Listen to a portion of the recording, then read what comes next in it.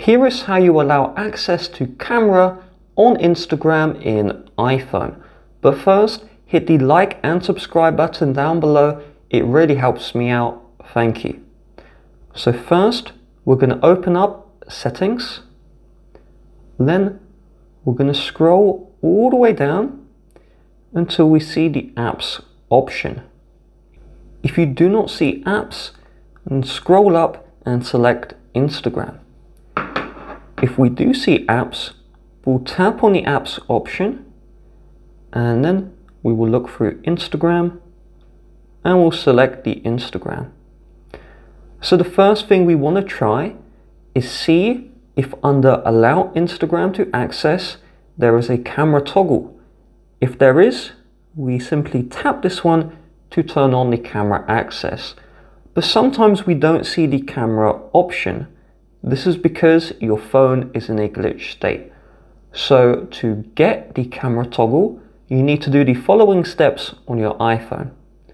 First, we need to turn off the phone.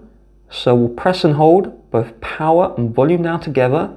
So press and hold these two and release when you see the slide to power off option. And then swipe to power off. To turn on the phone and restart it, you just long press the power button until you see Apple logo, then you release. Once the phone is back on, we will open our settings. Then we're going to select General.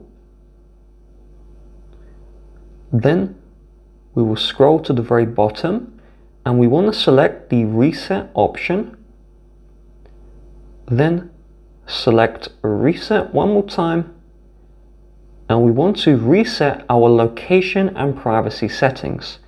You will not lose data by doing this, but the apps including Instagram are going to re-ask for the camera permission.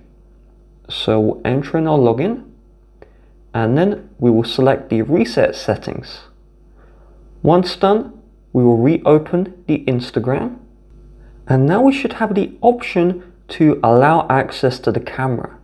So we'll allow this, we'll allow the other permissions, and now the problem has been completely solved.